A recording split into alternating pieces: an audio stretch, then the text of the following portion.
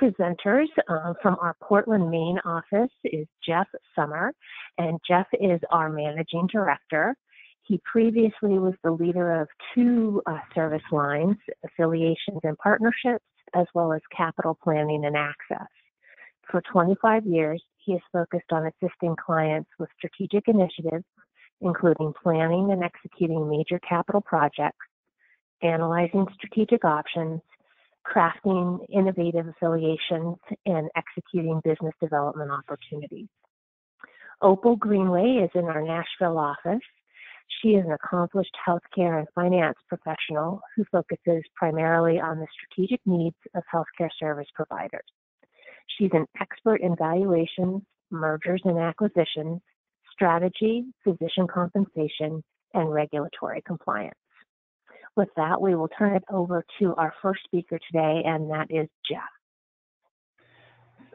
Thank you so much, Kimberly. And thank you, folks who've joined us today for taking time out of your schedules. We appreciate you taking the time and hope that today's webinar is informative. Let's get at the agenda here.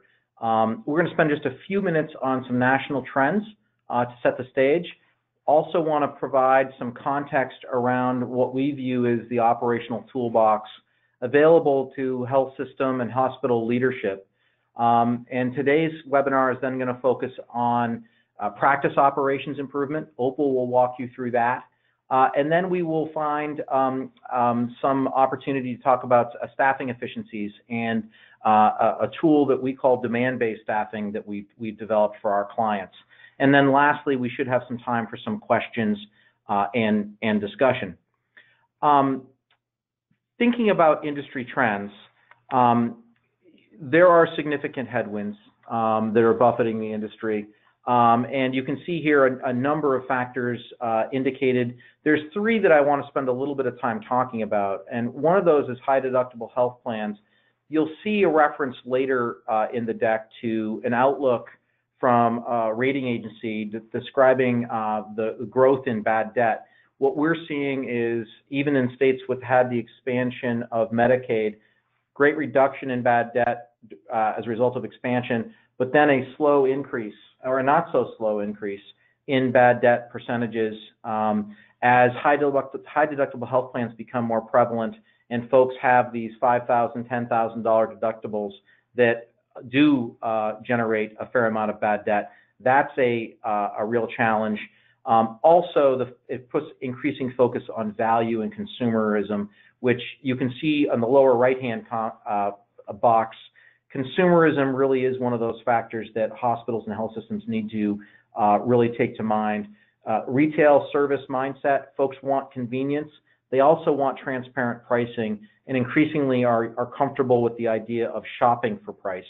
That's especially true if folks have significant first dollar exposure to the costs of a service, as is increasingly the case with high deductible health plans. The middle bottom box is one that I would emphasize as well. A lot of disruptors out there that are looking at doing providing service more efficiently, more conveniently at a lower cost. We see this with the billions of dollars flowing into urgent care. We see this with the Aetna CVS tie-up, Walmart, Humana, and the Haven initiative that Amazon, Berkshire Hathaway, and JP Morgan have launched. All of these have the potential to develop new business models that are disruptive to hospitals and health systems that have been incumbents in the markets. This is all going on in an environment where the largest payer for most of our organizations, Medicare, the margins have been eroding. This is the MedPAC report that's generated to Congress every year. It's the most recent one. They do provide a modest projection going forward. And you can see there's clearly been a significant downward movement in these margins since 2013. And this continues to pose challenges for hospitals and health systems and providers of all types. Moody's Investor Service, reiterating bad news that I think most of us are familiar with.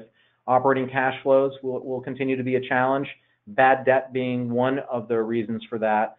The other driver has been that the expense structure and expense inflators have a built-in rate of increase to them that has been outpacing revenues in many instances, and so that has contracted margins.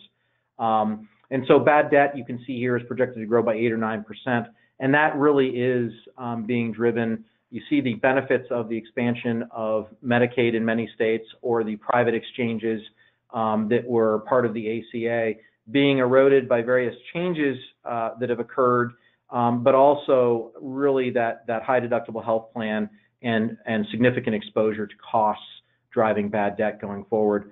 The end result of these sets of challenges are hospital closures. And this map depicts those closures. You can see that there is certainly a clustering in some states, and that clustering is disproportionately, although not exclusively, in states that did not expand Medicaid.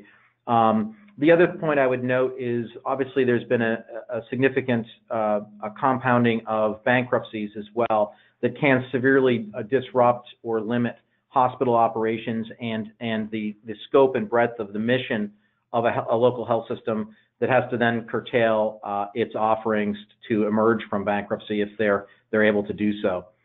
The consequences of getting this wrong, I think all of us who are in healthcare and helping to deliver services or work with the folks who are delivering services in communities, often in rural communities, we intuitively understand that there is a consequence if a hospital closes. Some researchers in California have provided the statistical proof of this, and studied hospital closures in California and looked at mortality rates for service areas that had closures versus those that had not. Now, this was very much true in rural markets, but you can see the consequence of closures. And so it's something we should keep in mind as we think about these issues. Proactive steps are the most important thing that a leadership team can do to avoid the worst case outcome. And so we certainly would encourage our clients and participants in this webinar to be proactive in how they address challenges. That's the point of this webinar, is to give you some tools to be able to do that. One of the things we thought might be helpful was to understand, for folks that are on this webinar, how many of you would describe yourself as healthy organizations. And we've provided brief descriptions here of these. You have adequate cash flow to fund needed investments and initiatives, healthy top-line revenue growth, good expense management, positive operating margin, and a strong and stable market position. So that's a healthy organization across those various variables. One that has some compromising qualities would be one that perhaps is struggling to manage margin, struggling to keep expenses in line with top-line revenue. Perhaps you've dipped into negative operating margin territory, and that has some risk of overwhelming either tax proceeds or returns on your reserves. And there may be some emerging signs of weakness in the market and your market position, some eroding market share or eroding payer mix, as commercial payers may be getting peeled off by other competitors. That's a compromised organization. One that's stressed: 2 years of material deferred investment, 2 years or more of flat top-line revenue growth, under 3%, negative total margin, and a market position that is clearly beginning to erode. That would be a stressed organization. One that is distressed: 3 or more years of deferred investment, 3 or more years of top-line revenue growth less than 2%, so really flat revenue growth, negative cash flow, so not just negative total margin, but negative cash flow. Reserves are being depleted, the market position is materially eroded, and trajectory cannot be sustained. That's how we think in really broad brushstrokes. And I realize there's a lot of nuance that is not addressed above or on this slide. But as you think about those categories, what Kimberly is going to do is ask you to describe or select the one that best describes your organization. Kimberly, do you want to do that? Sure, Jeff, thank you. In your window, you should see an interactive poll right now. And please wake up your fingers from coffee and lunch and let us know if you believe that your organization is healthy, compromised, stressed, or distressed. And we'll give people a few seconds to respond, and then we will share the results with everyone on the screen.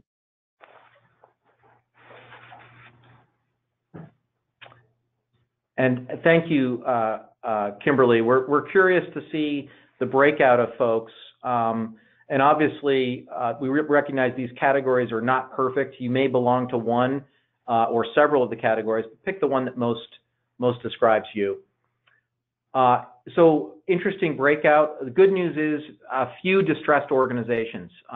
That's good. You certainly want to be thinking about your operational toolbox and performance improvement before you're distressed. Certainly it's always good to be aware of these items, even if you're in the healthy category. So that compromised and stressed group, our advice would be don't wait too long. Proactive action is really critically important. Obviously, as you get towards the distressed category, the level of urgency increases. And frankly, the level of magnitude of course correction also increases. And that's one of the reasons why you want to be proactive. Thank you for filling that out. Very helpful to have that context as we go through the webinar. We still have the results up on screen. Can we take those down by any chance? There we go. Thank you, Kimberly, very much. What we wanted to do was spend a little bit of time before we dive into the clinic operations performance part of the discussion and the staffing efficiency is just think broadly about strategic risk and the operating environment and what are some of the tools that are available to mitigate those risks. We think about risk coming in 4 vectors. There's operating risk, there's value risk, which is a newer factor really around some of the advanced payment models and global budgets and ACO related activity. It's the interface between price or cost and quality. So a lot of issues there. On the operating side, certainly this gets to how efficient your organization is. And you can see today we're talking about demand-based staffing and provider practice operations. Some colleagues of ours did a webinar earlier this month, I believe, specifically on revenue cycle and coding and practice and clinic designations. So we intend to try to address many of these operating tools and performance improvement tools over the coming months so that you have some insights into these. We'll focus on, again, demand-based staffing, but first, the provider practice operations tool set going forward. With that, what I'd like to do is turn the conversation over to Opal, who will walk you through the practice operations and opportunity. Thank you, Jeff. Let's make sure I have control here. There we go. So with that, one of the things that most healthcare organizations are very familiar with is the losses in the physician clinics that are owned by hospitals and healthcare entities. There's increasingly a large subsidy that's being paid to cover these practice losses. These losses are calculated before any accounting for downstream revenue. And on average, across all different specialties, is just under $200,000 per FTE physician. Again, that is across all different specialties. Certain specialties have higher, others have lower. And one of the reasons for that loss that's created is the fact that practices are acquired by hospitals and health systems oftentimes based off of a need, rather than thinking that the practice might go to a competitor, it might go out of business, the physician is nearing retirement and wants to be employed for a variety of reasons, rather than on a set strategy for acquiring those practices or developing new clinics. Several things that contribute to these practice losses happen both before and after acquisition. These that are highlighted in gray here are things that for the most part we don't have as much control over. They're just the nature of these acquisitions, but we can do better on the front end. Those that are colored in blue are things that after we already have the practices underneath our hospital umbrella, we need to be thinking about focusing on. Now, one thing I will point out is the fact that there's an average loss of under $200,000 per FTE physician. Many healthcare entities have recognized that that's a given. We've accepted it. This is the new norm, and that's fine. The problem with that mentality is it creates a financial environment that's not sustainable. slowly over the years, if we do not address how we are actually operating these practices, that loss per physician is going to be increasing. And we don't know for a fact that the downstream revenue that we experience on the hospital side will continue to always be able to create the margin to cover those losses. So we're going to spend time focusing today on ones that have the biggest bang for your buck as far as investing the time to really address these issues to be able to have an impact on those losses that you're experiencing in the practice. So the number one thing that is going to be an expense on the physician practice side is going to be your physician spend. So with that, we have a polling question regarding your physician contracts and your understanding and where you are currently with that physician spend. So Kimberly, if you'll go ahead with the question. All right, thank you, Opal. Now on your screen, you will see a poll question regarding your physician contract. Which of the following have you applied? And you can select as many as are pertinent here. Standard contracts among all employed physicians, incentive compensation for all physicians employed longer than 2 years, standard incentive compensation within specialties, or fair market valuation report supporting comp paid for each physician. And we see the results coming in and give people a little bit more time. It looks like 70% are saying standard contracts among all employed physicians right now. That's heavily in the lead. And with that, I will close out this poll and share the, there we go. Okay, so what I'm seeing here, right, is that most groups have moved to some sort of standardized contract. Hopefully that means you have a contract template with an addendum that you are adjusting based off the specific needs of that physician. Only 35% are actually have all their physicians generating compensation through incentive payments, whether that be productivity or quality payments. So with only 35% doing that, we can talk a little bit about why in moving towards incentive compensation, not just productivity, but the quality is a critical component of making sure that you're moving that physician spend in alignment with your overall strategy. One thing I will say, a word of advice at this point, is when it comes to compensation for physicians and otherwise, we do not recommend paying money that we're not getting for things we are not getting a return on. So when we think about how we want to set up any contract, whether it is a professional services agreement or if it is a compensation agreement, we want to incentivize things that generate a return for the hospital. For those of us that are very much stuck still in a fee-for-service model with our payers, we want to make sure we're incentivizing productivity. For those of us who are further along the value curve and are planning for that in the future, we want to make sure we're incentivizing quality payments and things that impact. So anybody who's within an ACO, making sure your compensation is overall in line with that ACO. And of course, within that, as we saw, fewer people talked about having standardized incentive compensation within their different specialties, and also making sure that the compensation you're paying is compliant with Stark and anti-kickback regulations.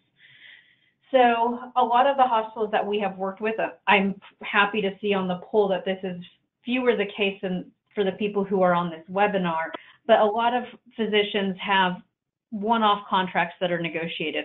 And maybe you have a standardized contract that you have a template for all of your employed physicians, but we can talk to Joe physician who's in cardiology about a specific, tweak his contract specifically for him, or Susie over in neurology, we've tweaked her contract specifically for her, and we start moving further and further away from having a compensation actual plan for our physicians that's governed by an entity with regards to the board and paid attention to.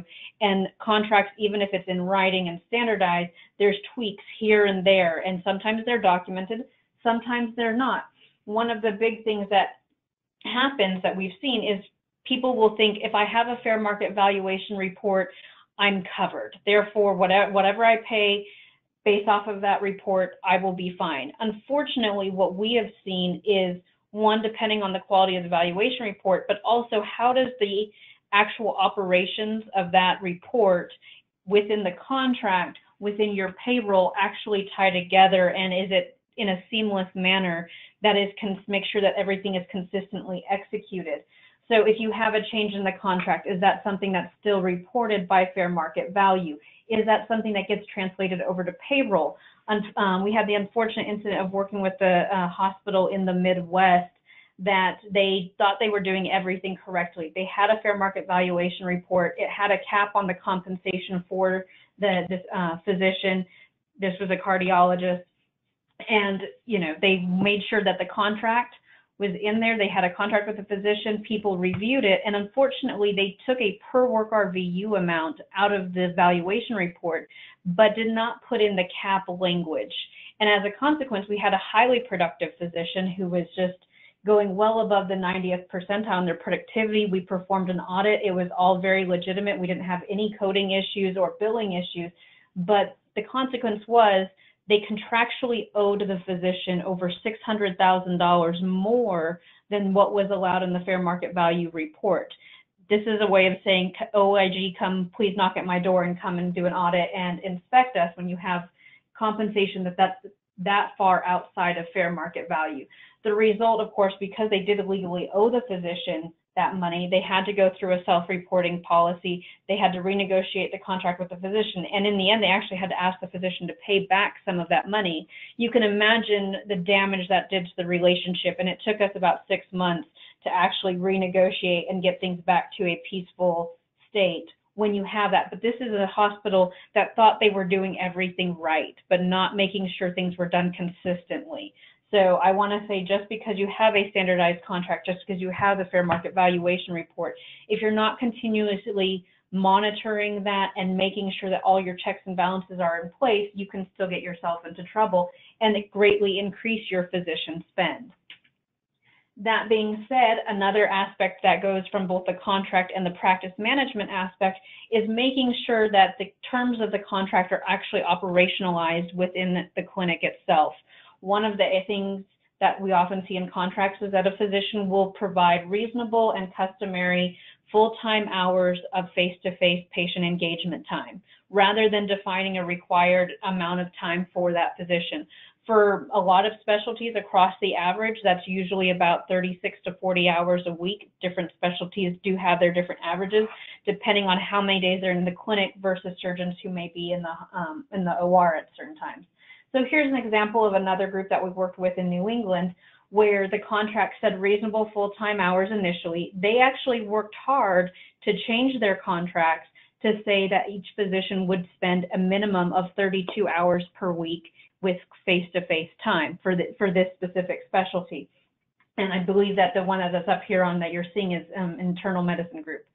And when we went and pulled the actual scheduling template and examined how the schedules had been executed over the past 6 months, and this was an organization that had a patient access issue where patients had a long wait time to be able to get in for getting a new appointment, we looked at the schedules and we saw that physicians, even though their contract stated that they were going to be spending a minimum of 32 hours in the clinic face-to-face with patients, not doing administrative work, but actual patient time, we're doing 25, 26, 29 hours, and realizing that when we had a patient access issue and there's patients knocking down the door trying to, be able to get appointments because of access issues, that this was costing us a significant amount of money. If we just bumped it up to 32 that was required in their contract, they would realize a net benefit of $217,000. Versus if we actually got them up to 40 hours per week, which some of them were very willing to do, but we just had to operationalize it, that could have been over $600,000 of benefit to this specific group that was employed by a hospital. So when we think about that, and this is still assuming the number of weeks per year that they were typically working, so not increasing that at all. So making sure that those are operationalized. Now, when you focus on shifting from physician spend, the other area of big expense is going to be on your labor. And Jeff will talk a little bit more about labor and productivity in a moment, but within the physician clinic itself, we want to make sure our labor spend is actually working efficiently. And one of the ways that we do that is with actual standardized workflow and paying attention to the schedules and having policies and protocols in place that dictate how the patient is going to be able to move throughout the clinic to maximize efficiencies. Working with each of the individual clinics, you can come up with what is the appropriate patient flow from sign-in to rooming to scheduling the next visit, and making sure you have all the different pieces in place and making it as simple for anyone as possible. Checklists are a great way of doing this, especially when you design the checklist, you can actually tie them back to some sort of metric, whether it's a quality metric if you're doing population health, or if you have a patient access issue with a throughput metric to be able to measuring. The other reason why this is absolutely critical is a lot of the organizations we work with have an issue of having a shortage of actual quality staff that they can rely on. And so they oftentimes might be short-staffed. When they are short-staffed, then they oftentimes might be able to employ something that we call a float pool. This is where if somebody calls in, you do have a group of FTEs that change from location to location based off of needs. But to be able to move from location to location, a certain level of standardization is required in order for somebody to be able to slot into the different roles within that clinic, and making sure that there's cross-training amongst people so that they can fit where they need to when we have to readjust based off of demand for those places that have multiple locations or have outreach clinics. Not being able to do that creates confusion and lost efficiencies. And a lot of the places we go to, people will say, I would rather almost not have the body than have having somebody fill in this position that doesn't know what they're doing, because I end up doing double the amount of work by trying to actually train somebody at the same time. And this is somebody who was not needing actual training from the position. It's just this office operated differently than another in enough of a variance that was creating losses and efficiencies.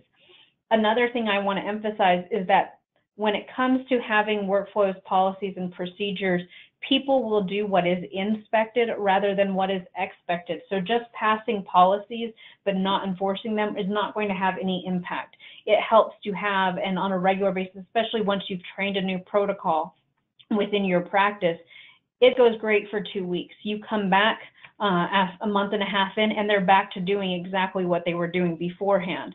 So unless you have that constant reinforcement, then these policies and protocols are not going to stick, and then what's the point of having them? I will say this right here is a list of the different policies that, with regards to just patient flow, are absolutely critical to have in a practice, that anybody who's working the front desk knows how to be able to create an appointment, delete an appointment. What do we do with cancellation? What is our no-show policies? What letters need to go out to the patients to be able to reschedule that? Do we have a waiting list, and how do we work the waiting list? I've seen everything from a very well-developed waiting list in a computerized system versus a sticky Post-it notes all over, the front desk, which some of you might have witnessed in your practices. What do we have if we have a patient access issue? How are we monitoring the wait time? How are we doing follow-up appointments and same-day appointments in our scheduling templates to make sure we can accommodate those to be able to have our patient access? This is something that should be done in coordination with both the practice manager or practice administrator, the physician or nurse practitioner or physician assistant working in that clinic, as well as the members of the team that are working in that clinic, because setting down any sort of policy from the top down without the physician input is going to cause problems of not being able to address how that physician practices medicine. Moving on, another part of it is, I know that my colleague John Bain spoke a little bit of this on the hospital side at our previous presentation, so I'm going to focus here on revenue cycle issues in the clinic itself. There's some critical components at the macro level that needs to make sure that you're having to make sure you're getting paid for the work that you do, and also to make sure your fees and prices, as we're increasing price transparency, are absolutely critical of, what are your target charges? Are they set within reason within the Medicare fee schedule? Are you reviewing your contracts on a regular basis? I will say we had an instance with a practice that had not renegotiated their contracts in over 5 years. They focus on renegotiating the hospital contracts, but hadn't paid attention to the physician practice contracts in over 5 years, which was highly problematic because they didn't even know if they were executing the contracts appropriately and changing their the fee schedules based off of those contracts. One of the aspects that we've seen when it comes to actual practice management is when we see the revenue cycle, when you buy up a bunch of practices, it gets overly centralized. Everything gets brought in-house to all together in a room, maybe at the hospital, rather than anybody associated with billing or coding in the physician clinics themselves. The consequence of that is you're not able to give timely feedback to the physicians when there's an opportunity for coding and documentation issues.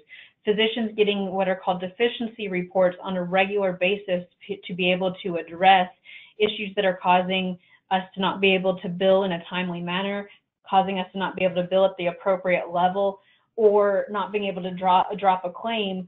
So it's critical for the physician to get that feedback as soon as possible.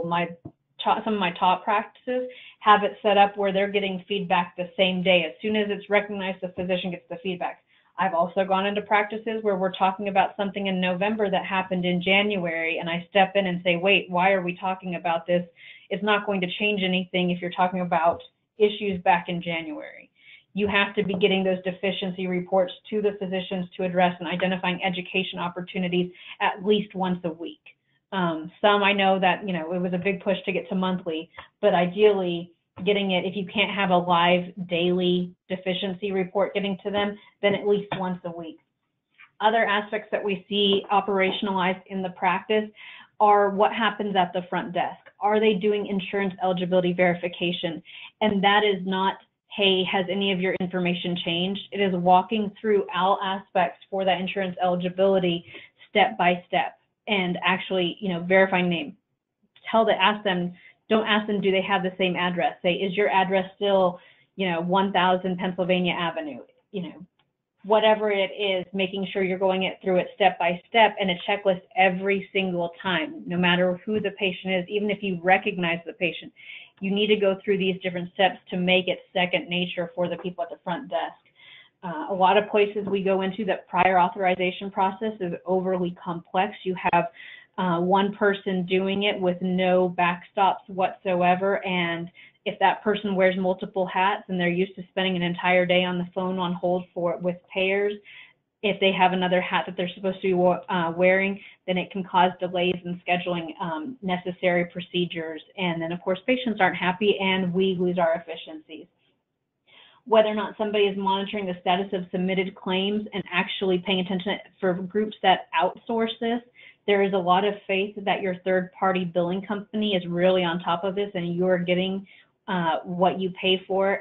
But if you don't have the metrics to monitor your third-party billing company, you don't know whether or not they're doing a great job for you. So constantly making sure you actually have a metrics list of what you define as success with your partnership with your external billing company. One thing I've noticed that actually happens with great frequency is a certain discomfort or inconsistency in collecting copays and patient balances at each appointment, making sure that you have a script for your front desk people to ask, how much would you like to pay towards your balance today, rather than would you like to pay for your balance? Because the answer, if you ask somebody how much they would like to pay, maybe they pay $20, maybe it's $5, maybe it's the entire patient balance, but making sure that you are actually asking those questions rather than assuming it should just go through billing. If you collect things up front, it's going to have a huge impact on your cash flow. We were working with a hospital earlier this year in the Midwest that had 9 different practices.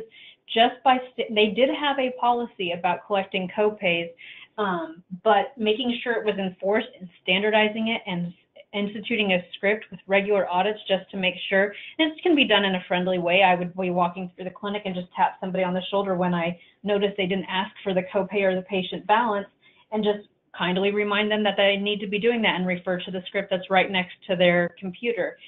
As a result, in less than 6 months, we actually improved cash collections across those 9 practices by 51.1%. When you're talking about your financial viability as a practice, those are significant and meaningful numbers.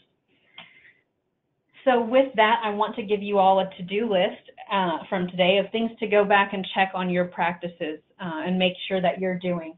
Do you have your practice managers and working with them and the physicians, inspect your contracts and make sure that they tie back with what you think and are being executed the way you think? Check what your physician spend is, make sure you're tracking that and making sure it makes sense with what you are getting paid for and how you plan to get paid for in the future. Make sure your scheduling templates line up with that and are achieving what you want to with regards to patient access. Review your payer contracts. If you haven't done so, remember these should be done on at least on an annual basis, quarterly for the very complex payer contracts, and that they're actually being executed the way you think they are.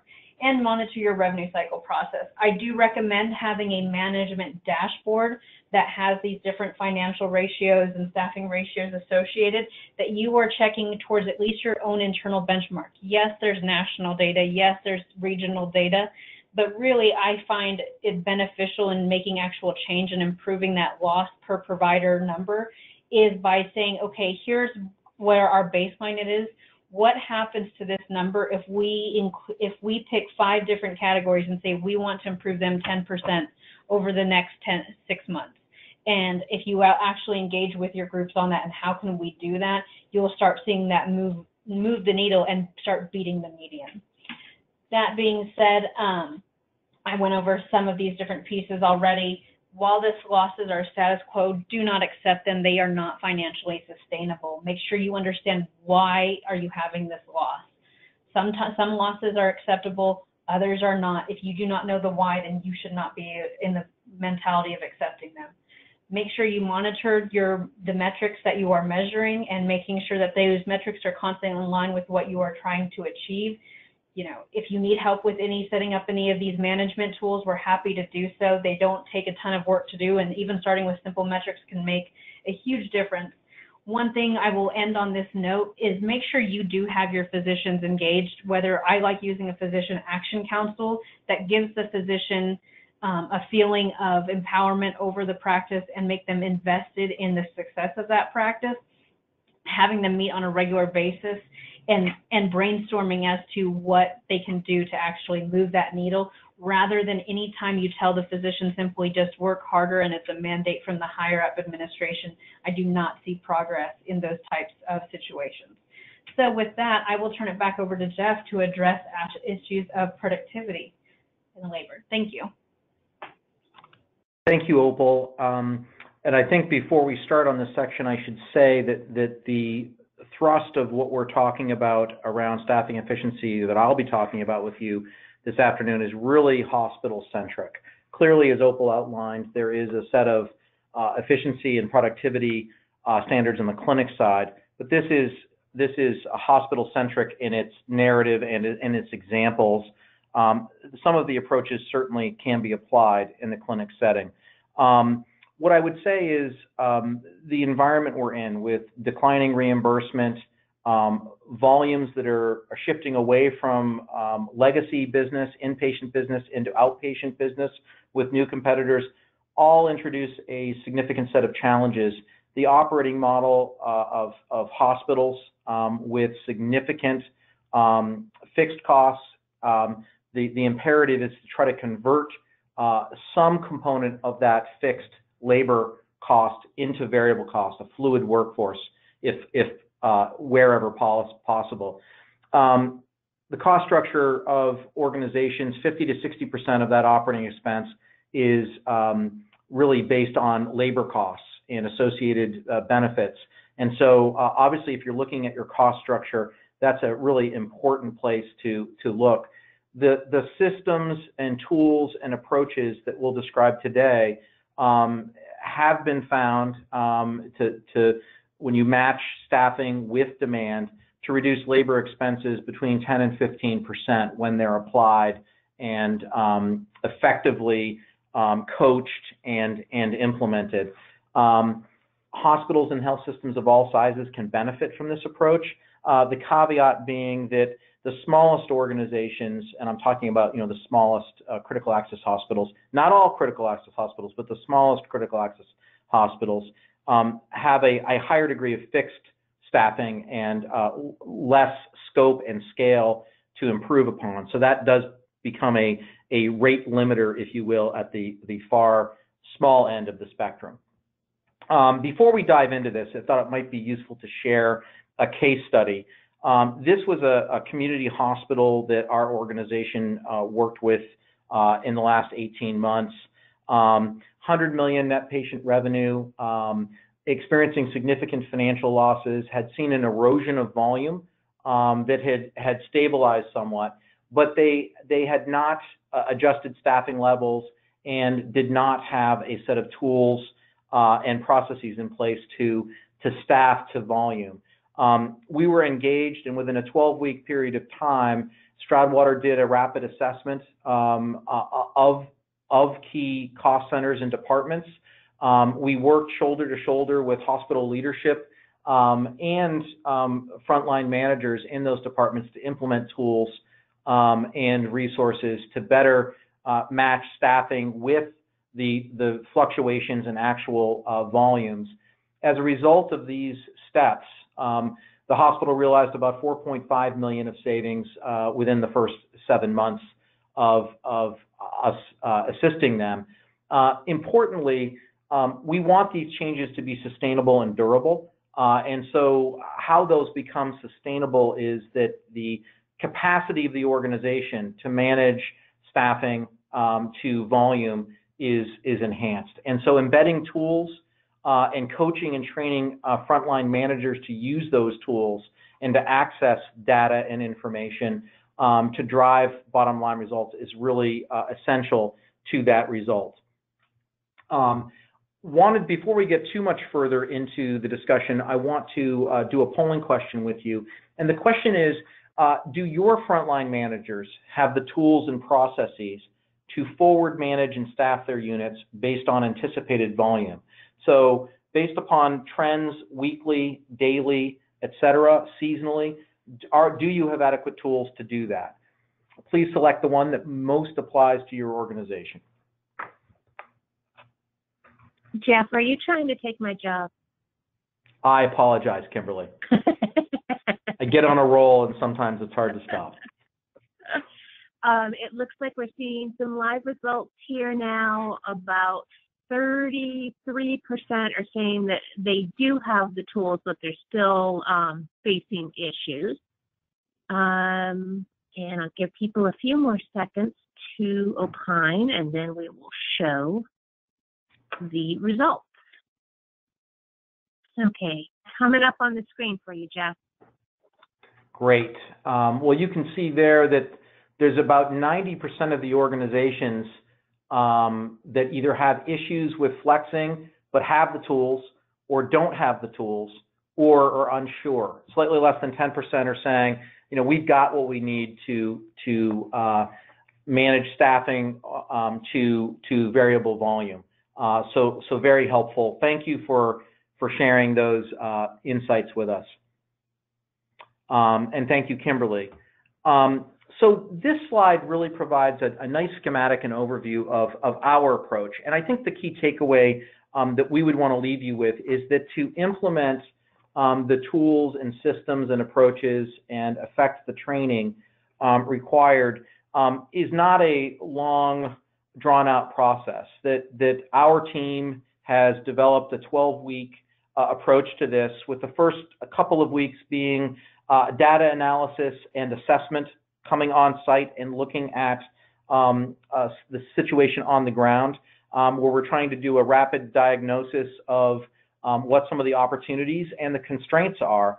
And then the middle portion, the middle 3 weeks, where we really get into customizing an approach, for which departments we want to most affect.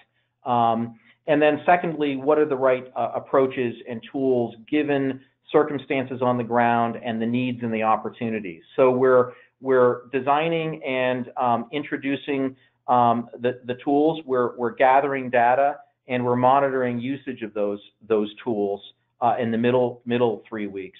And the final half of the engagement, what we're really doing is focusing on training, tracking, and engaging frontline managers. Having that engagement with the frontline managers in the departments in which we're implementing these tools is really critical. We want them to have ownership of the tools and the processes at the department level. And so the goal with this approach is to provide insight to key decision makers in the organization. Importantly, those include the frontline managers and the departments affected, and objectivity, create understanding and buy-in to the process. So we want to make sure that as a result of this process in the middle section, we've unmasked opportunities. And in the second half of the engagement, we are doing the training and actual implementation so that those opportunities can be realized in a sustainable way. Focusing in a little bit on the first couple of weeks of the engagement, what we really want to do is translate actual historical data into insight and information that frontline managers can understand and react to and drive change. We want to understand the current state of labor management processes and identify and quantify the opportunities to change. A lot of this conversation is looking at 52 weeks worth of staffing and productivity data within the organization, and then creating a preliminary goal or best practice, if you will, at the 25th percentile of performance. And so what we're doing is using the organization's own data and looking at internal best practice and saying that's a reasonable place for us to begin the conversation. The basis for the measurement of performance is something that we call worked hours per unit of service. And the per unit of service is important because that is specific to each department or function within the hospital. It could be nursing hours, it could be the number of images in a given department, et cetera. But each unit of service is specific to that department. And then we looked at the worked hours that are done, and that's the basis of comparison. So we want to focus on how maybe we can replicate that 25th percentile performance that we hit a quarter of the time in the previous year, and what are some of the barriers and constraints to getting there. In the middle section of our engagement, what we're focusing on, again, is that 25th percentile. We're empowering and equipping frontline managers with tools and metrics and those reporting skills. We are focusing really on measuring, monitoring, and management. And so if we have the right data and we have the right tools to capture data and report data, that's where we can start to see really a change in each department's productivity. But it's around beginning to implement and monitor the workforce so that you can flex, the departments can flex and respond to different changes in services. It's important that at this point in time that the department managers really are engaged. They're the key where the rubber hits the road, so to speak. And so the collaboration with those department managers and the ability to compare performance and really empower them is essential to our process. As we look at the second half of the engagement, we've introduced the tools and the resources. We've identified preliminary best practices. That's that 25th percentile of performance. And we're utilizing data and the reporting tools to drive improvement. The focus is on continuing the transition, reassuring managers, and coaching them. We want to continue to identify and overcome barriers and make sure that we have really robust communication in place. One of the mechanisms to do that is the third point there on this slide, which is empowering PI teams, performance improvement teams, with, again, processes, tools, and the authority to take action. So those PI teams are cross-functional, and they really are where continued improvement and monitoring of the demand-based staffing approach resides on a going-forward basis. It's a key convener of frontline managers going forward. Another example of a prior Stroudwater client. This is a $40 million net patient revenue hospital in the Northeast. And they recognized they needed better labor and cost reporting and control tools. Stroudwater did our initial assessment, and we developed and deployed shift management tools, which really focus on shift by shift productivity and day by day productivity. So it's a very much of a kind of a real-time tool, and also a performance tracker Those tools were implemented across the departments and cost centers of focus. The performance tracker really focuses on pay period by pay period performance. With this, the hospital within 6 weeks, third pay period, was able to realize an 11% improvement in labor expenses. And this was largely driven by just simply greater awareness of the opportunity and some of the inefficiencies that were embedded in how they'd done business historically. So it was just creating that awareness via shared information, transparent information, high quality information that drove the results. We've continued to work with this organization to train new managers so that, again, this is embedded and sustainable, and add additional cost centers to this approach within the organization.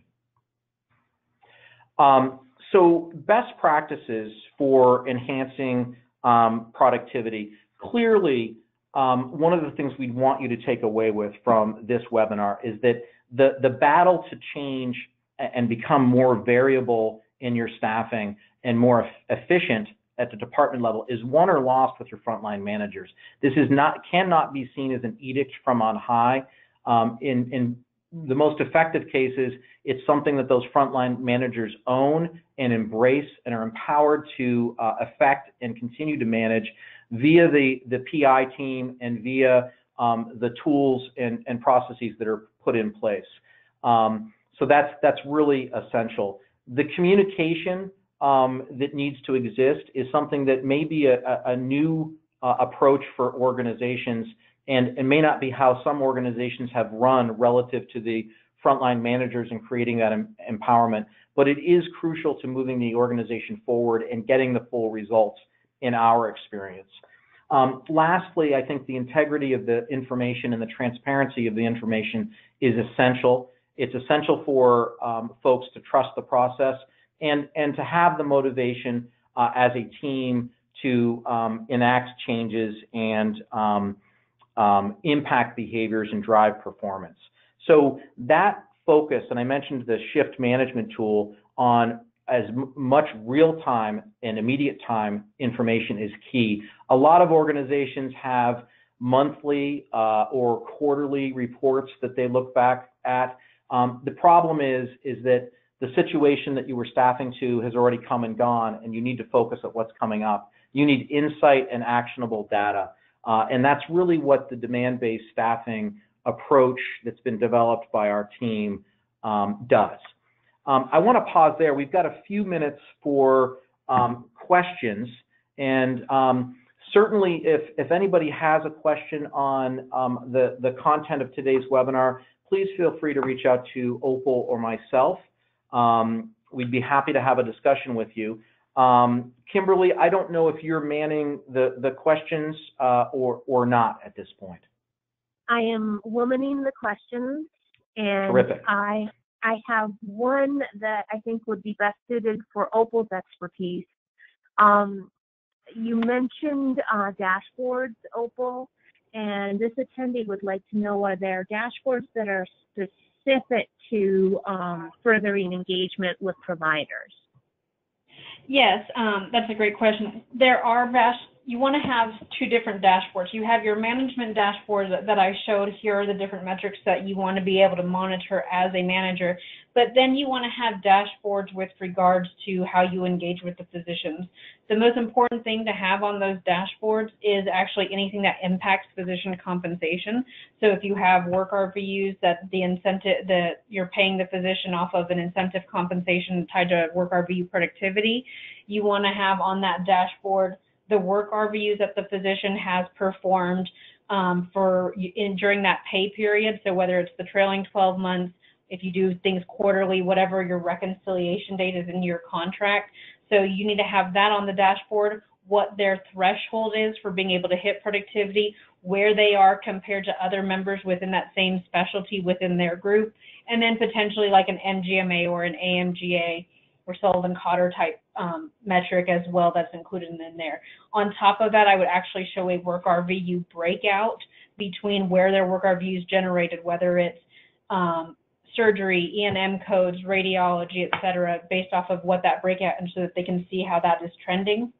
So anything that the physicians compensate for, that includes if it's also hours associated with administrative duties, if it's quality metrics, how are they performing compared to quality. And then I always include in that dashboard also the financial information with regards to that practice, because I want to engage with my physicians about that financial performance. If they see losses, if they see different trend lines, most physicians I work with want to engage and have a conversation about that, because then they're seeing the numbers and they're seeing how their actions can impact those numbers, and you can actually have a well engaged medical staff when you do that types of things with regards to your dashboards. I'll say one other thing with regard to the dashboards: have those dashboard conversations with the physician in person. Shooting out an email, we all know not everybody opens every email, but it takes for granted that people are understanding things the way you want them to understand them and the way that you mean them. So, but great question. Thank you, Opal. We have a couple minutes left for another question. And Jeff, I think this would be for you on demand-based staffing. Can you give folks an idea of what those shift management tools look like once they're deployed with the frontline managers in the hospital? Sure, Kimberly. I think as I manage the shift management tool really is a shift by shift, day by day, depending upon the department. So for instance, nursing units would be very much a shift by shift. Some other departments might be day by day. Set of inputs and resulting analysis and metrics. And it really is meant to be kind of that real-time, hands-on tool that can be used by the department manager, again, to manage worked hours per unit of service in whichever department we're talking about. The other tool that I mentioned, which is called the performance tracker, really is kind of one step removed back at the pay period level, and really allows for, again, not so much the hands-on management of real-time data, but ability to step back a little bit and look at which departments or cost centers are performing relative to the goal. If the goal has been set and validated at a 25th percentile, all of those can then be tracked based upon that. And that comparison data and performance data is really helpful to understand which departments are having more of a struggle than others, and allows folks to focus on making sure that a department gets the additional attention or help or resources it needs to try to manage within the staffing target, or if there's some confounding factor or barrier, that barrier is addressed.